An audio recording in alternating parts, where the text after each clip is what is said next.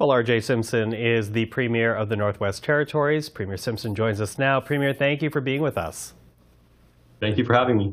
So you're just a week into the job. Already you're making national headlines by saying the federal government should give a carbon exemption to the whole of N.W.T. Why are you making that argument?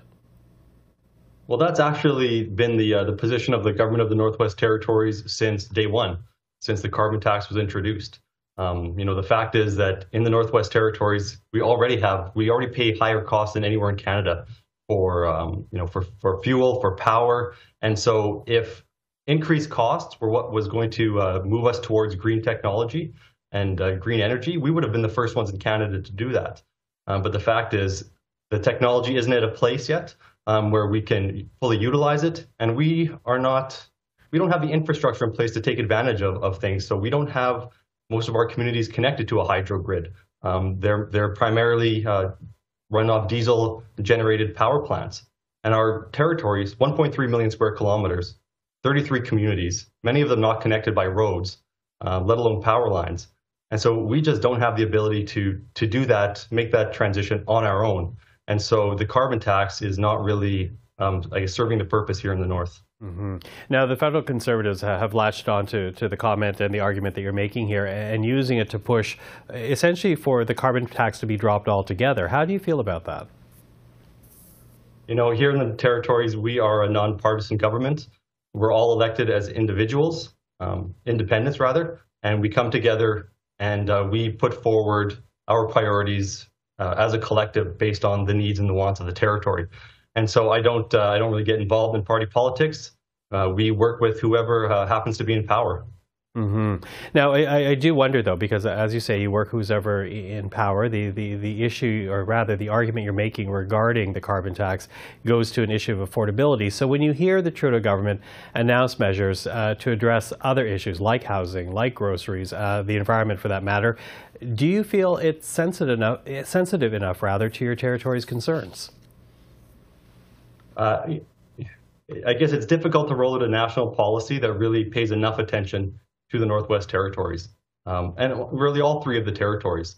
We are very unique and very different from Southern Canada. Of course, the population is the biggest thing. Most residents of Canada live within a couple hundred kilometers of the U.S. border. And the further north you go, the more sparsely populated it is. And so that's the position we're in. We also don't have the infrastructure that exists and has existed for many years in Southern Canada. So we also have unique dynamics, many small communities. We're an Indigenous territory. So we always try to work with the federal government to tailor programs for the North, because a solution that was going to work for the 10 provinces, they generally don't work for the territories. Mm-hmm. Have you had a chance to speak with the Prime Minister since being selected Premier? Not yet, but I know a call is coming. Okay, so a call is coming. Also coming is the Legislative Assembly, because that doesn't get together until January, to my understanding.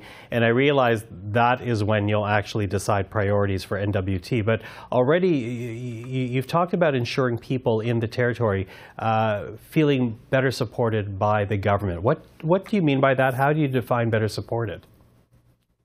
Well, I guess in a couple of ways. I'll start with the fact that the territory, like many places in Canada and the world, but in particular in the territory, has experienced significant natural disasters over the last couple of years.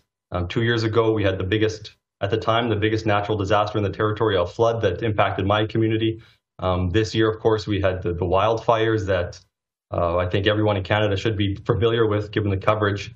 And I was out of my home personally for 2 months this year. I was evacuated. I was evacuated last year as well. And so we have a situation where the public is concerned about just their safety. And at the bare minimum, the government needs to provide a safe and secure environment for people. So we have a lot of work to do to show the public that we are supporting them in that way. Supporting them in that way. And where does Ottawa fit into that? When you talk about hard to carve national policies, when it comes to a territorial policy, where does Ottawa fit into this idea of making people feel better supported? Well, again, it's those tailoring those programs to the North. And really, I mean, a lot of it comes down to the funding. So we don't have the population base the industries to generate that tax revenue, to move forward with a lot of the big infrastructure projects that we need, including ones that are related to emergency preparedness, such as berms to prevent flooding, a lot of the work that needs to be done to protect communities from fires. And so we really need to work with the federal government to bring some of those resources in the north. Mm-hmm. Now, you've also said that when it comes to another matter here, reconciliation and land claims, it is possible to get more things done in the next 4 years than what we've seen in the last 25. What exactly are you referring to there? What do you think you can accomplish in the next 4 years? So we have some land claims that have been ongoing for almost my entire life, some 25, 35 years, these negotiations. And there's a really strong desire in the territory to move ahead and conclude some of these. And I think that given the shift in the attitudes in the population, that we can make some changes to how we operate as a government and really make a lot of progress to settle these. Traditionally, most of the legislators in the territory are Indigenous, so they really have skin in the game. And there's a real willingness to perhaps go down avenues that we haven't gone down before. And the reason that I say that is I always think about the future. So if we look 50 years in the future, the Northwest Territories is going to look much different, and it's going to be very unique. We have a number of Indigenous governments who are working towards self-government, and they will get there. And so we're going to have a patchwork of Indigenous self-governing nations working in conjunction with the government of the Northwest Territories. And so why not work towards that future now? We don't need to develop programs just for the government of the Northwest Territories. We need to develop programs that the Indigenous governments are going to want to assume responsibility for. And I don't think there's any need to be scared of that. There's no need to try and hold on to power. And the future is inevitable, and I think that everyone realizes that now. Well, without a doubt, we'll be watching. Premier, really appreciate the conversation today. Thank you for that.